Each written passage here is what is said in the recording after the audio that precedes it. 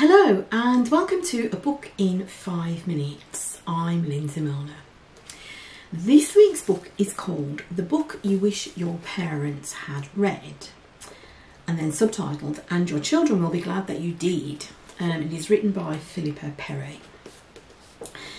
So I was kind of a bit misled by this book. I didn't get that it was properly about parenting. Maybe I should have from the title, but I think what confused me, the testimonials say things like, this is a wonderful book, so wise and full of humanity. Well, that sounds like a kind of book I would read. Helpful for all relationships in life, again, another thing that persuaded me. And a fascinating read on the emotional baggage we all carry. So again, that kind of led me to think that it was useful for everybody. So I started reading it and discovered that it was in the main about parenting. Yes, I agree, the information is useful for all relationships in life, but it is predominantly about parenting.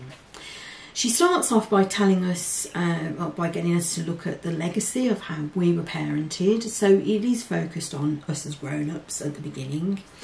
Then there are chapters on your children's behaviour, the children's environment, communication, how you communicate with your children, and some things about mental health generally.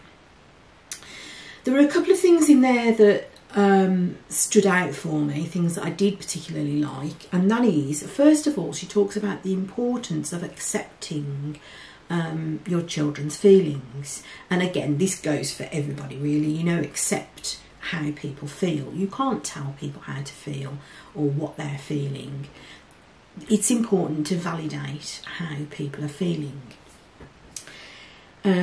She says that if we practice distracting our children from, when they're upset, that's not helping them to deal with their feelings as they grow up.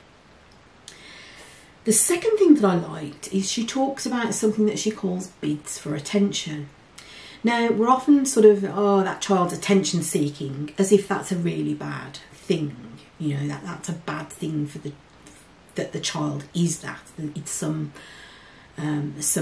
flaw in the child. Whereas actually we all crave attention. We all need our feelings validated. We all need to feel heard, listened to, understood. So she talks about bids for attention and how you respond to those bids for attention from your children and also from other people in your life. How do you respond to those bids for attention? So I thought, but I kind of liked the phrase bids for attention. It kind of made me feel a bit differently about, when somebody asks you something and you feel like, I haven't got time for that right now. Just recognise that they are making a bid for your attention. So I kind of liked that as a phrase.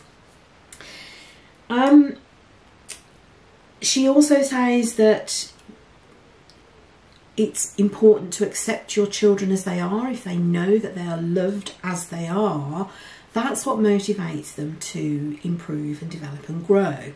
And again, this harks back to Carl Rogers, the unconditional positive regard that we all need in order to become the best that we all need to become, in Rogers's language, to become whole, to become a whole person. So I kind of agree that the book is wise, that there's a lot of wisdom in there about relationships generally, which I did like. I kind of agreed with most of the things that are in here, if not all. I can't actually think of something that made me think, well, no, that doesn't sound right. That being said, the book somehow didn't really set my world on fire. I think maybe it's because a lot of the concepts are not particularly new to me. A lot of them follow through with the positive psychology program. So a lot of this is not new information for me. Maybe it's because I'm not actively parenting at the moment. I mean, I am a parent, but my children are grown up, so obviously the role that I play as a parent is very different now from when they were small. So I don't know, maybe those are the reasons that it didn't like really sort of set my world alight. I do like it though, and I do think that if you're a parent and you're actively parenting at the moment, especially if you're having some difficulties in that, I mean, we all know parenting and parenting well is not an easy job, then I think it absolutely is 100% worth your time. It's worth reading and taking on board some of those ideas, or as many of those ideas as you can. So yeah, who should read it? Probably anybody that's having a difficult time parenting, anybody that just wants to be better at parenting. As it says in the testimonials, it's helpful for all relationships in life. So even if you're not an active parent now, or not parenting small children, it still could be worth it if you're not very familiar with a lot of the positive psychology type concepts. So that is The Book You Wish Your Parents Had Read and Your Children Will Be Glad That You Did by Philippa Perry.